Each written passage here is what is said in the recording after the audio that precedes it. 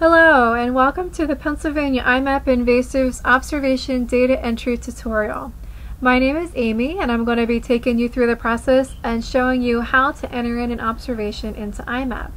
So to start with, we're here at our main login page, and the URL for this page is www.imapinvasives.org/PAIMI/login.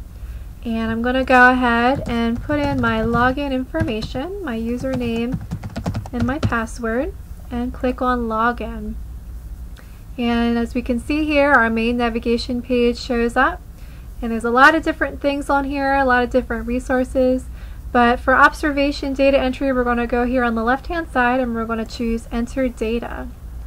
And so another window pops up here. And this is going to be the start of our process for entering in an observation. So step one is asking us to incorporate some photographs. And this is by far probably one of the most important steps in our process for entering in observation data entry. This is how our iMapInvasive staff is actually going to be able to confirm an observation, because we'll be able to see exactly what it was that you were seeing in the field. And so there's different types of photographs that you can include. And they're going to be over here on the left hand side. We can see there's a close-up photo, there's infestation, there's scale, and scale is referring to if you would put like a ruler or a coin in your photograph to help to show the size of exactly what it was that you were looking at. And then there's some other types of photos as well. So you could put one picture in each category. And so in order to do that, I'm going to go ahead and click on Browse and choose a photo that's already been saved onto my computer, and that's going to upload here as we see, and the image is going to show up here in this window on the left side. So just make sure that's the right photo that you wanted, and make sure to properly credit the person that took that photograph. So I took this particular picture, so I'll put my name here. Just keep in mind too, not even just for close-up photographs, but for most of the photographs you'll be taking, try to fill the frame of your picture as much as possible with the thing that you're taking a picture of. Distance photographs and photos from far away are not such a good idea, because it's not going to let us see very well what it was that you're taking a picture of. So just keep that in mind. So once you've got all the photographs incorporated into this first step, you're going to click on the arrow here on the right, and that will advance you through the process. Now we're at step 2, and it's asking who did the actual observation. And so the default here at the top says, yes, I am the observer. And if that's true, you'll just keep that answer selected. But if the observation was made by someone else, you'll click on the second thing that says, no, I'm entering data for, and you'll select the drop-down menu here. And there's a long list of names that we've got registered iMap accounts for a bunch of different people. And so you can choose from that list to choose the person who did the observation. But if the person's name isn't in that list, you'll choose this last option that says, no, but the observer is not listed. And from here you can just send us an email that includes that person's name and email address. And we'll go ahead and create an iMap account for them so that we can incorporate that person's information into the database. So just keep in mind, if the person's name isn't in the list at present, you will not be able to continue on with this particular observation until an account has been created for that person. So just keep that in mind. So for now, we'll just say, yes, I am the observer, and we'll go on to step 3. And step 3 is asking us if we're entering data for a project. And so a project in iMap is a way to group different types of data together into one. So it makes it a little bit easier to query when you're looking for groups of data. And so, for example, Pennsylvania Sea Grant has their their zebra and quagga mussel database. And so that's just a nice way to group all that data together so that they can find it very quickly and easily in our database. And so if you are or you're not putting in information for a project, you would just choose that from here, yes or no. Here's just a list of some of the projects that I'm involved in. So for now, we'll just say no, I'm not entering data for a project. And we'll go on to step 4. And step 4 is asking us what species it was that we observed. And so there's different categories as we see here. There's animal, insect, and plant. And at present, Pennsylvania iMap only has information for animals and plants. We do not have any insect data right now, but we're hoping to get some of that data later on down the road. So there's different ways to choose the species. You can choose by common name or by scientific name. And so I'll click on the drop down here. And the photo I used was from purple loosestrife that I had seen. And so I'll choose that here. And as you can see in the scientific name box down here, that the scientific name auto-populates by itself. So those lists are tied together. As soon as I choose something from one list, the other list finds the appropriate answer, and that incorporates there. And so just double check the photograph that comes up here on the right hand side and just make sure that that is the species that you are entering an observation in for. You can click on that photo and it'll make it larger so that you can see the picture more closely and what's in the picture. And also this further species information link is really handy because it will show you further information about the species that you are entering in observation data entry for. And so here we can see the USDA website brought up more information about purple loosestrife so that I can browse around and get more information about that particular species. So once we're done here, we'll go on to step 5. And step 5 is asking us when we made the observation. And so there's a calendar that appears, and the calendar defaults to the current day, and so today is August 6th. But there's different ways to navigate through this calendar. You can use this arrow here on the left to go back through different months, and so you can navigate that way.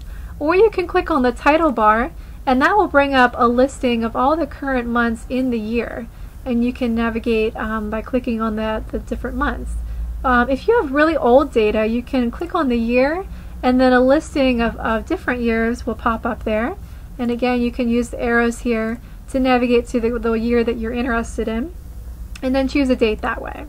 And so we'll just go ahead and we'll choose a day and go on to step 6 in our process. And step 6 is asking us where we made our observation. So this search by coordinate box is useful if you were using a GPS unit out in the field and you were able to collect coordinates. You would just choose the coordinate system that you were using, and you would then fill in the appropriate information in the latitude and longitude boxes over here on the right hand side, and then choose update map. But if, for example, you weren't using a GPS unit, but you know maybe about where you were and you have an address, you can go ahead and put that address in this search box and hit go. And then our map here, our 2 maps down at the bottom, will zoom in to the spot that you just asked for. And so I typed in the address here at our office in Pittsburgh at the Western Pennsylvania Conservancy. And so I do want to show you quickly panning these maps. These maps are tied together. So if I pan on the right hand side on the zoomed out version of the state, the map on the left will also move as well. And so you can't see it as well, but if I pan on the left hand side, this map on the right will also move, but again you can't see that as well because we are zoomed out farther. So I'm just going to go back again to that point that I already looked up here in Pittsburgh.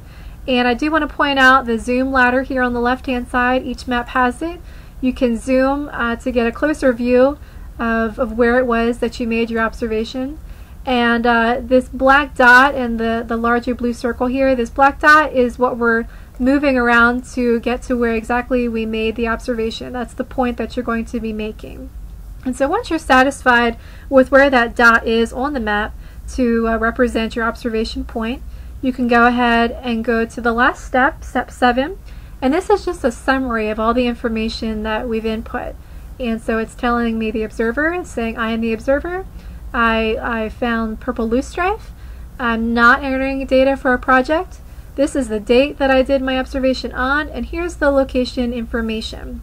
So if any of this information is not correct or needs to be updated, you can use this arrow on the left hand side, or you can choose from any of the numbers at the top to go back to a step in the process and change information. But if everything looks okay, then you can go down here to the bottom and just hit submit observation. And so there's a few options that do pop up here.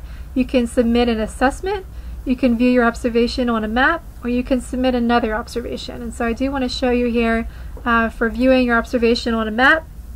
It will bring up our map feature that we have here in iMap. And as the page loads here, it will show us a red circle with the number 1 inside, and that number 1 is representing the observation that we just created, and we can see that here on our map. And so that's nice and handy, you can see that. But I do want to point out here this ID number. This number is specific to the observation that you just created. It's tied directly to it. And if we click on that, it will then take us to the record that we just created for our observation. And so as we see here, here's our ID number at the top. And over on the left-hand side is just a summary of the information that we just put in. My name, the date, the species that I observed, and so on. Here's the map again with the yellow dot pointing out exactly where our observation point is. Here's our coordinates and a photograph again that I inputted. But as we scroll down here, I'm in the general information section. As I scroll down here, there's other boxes that we can put in further information to talk more about our observation. And so this observation comments box is a nice little place to put in things like field notes or other species of interest that you may have seen while out in the field, what the weather was that day, anything that you think might be really important to incorporate into your observation, go ahead and put that here. This location determination method is asking you how you figured out where you were. So if you were using a GPS unit, or if you were using the iMapInvasives data entry map that we were just looking at a minute ago, or if you were using a paper map. These are all options to choose from. Your observation method. Were you on foot when you found the species that you observed? Were you using a boat? Were you diving? Were you using a canoe, kayak, or rowboat? Again, different options you can choose from. The site access field is asking you if you encountered any issues while you were making your observation. So was there a gate that you had to open and get through? Was there a homeowner that you had to ask permission to get on a particular piece of property? And then site directions.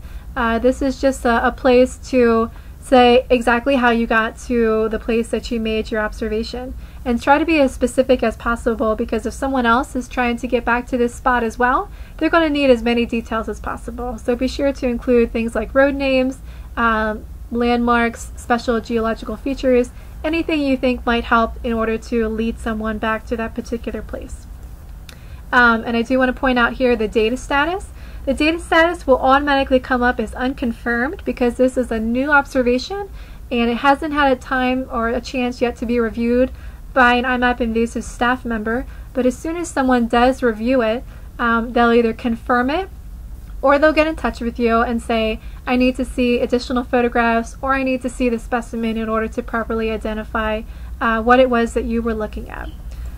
So then as we continue on down here, this related records section is for when other information like, as listed here, assessments, surveys, and treatments, when those information types are added. And that's always an option in iMap if you'd like to do those things. And then additional information will come up there then if information was added for those things. Some of the information is pre-populated by iMap, so we can see here the data entry method was online. Continuing on down to repository information.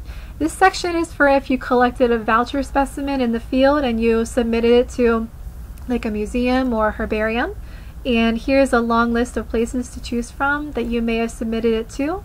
And then additional information concerning the specimen.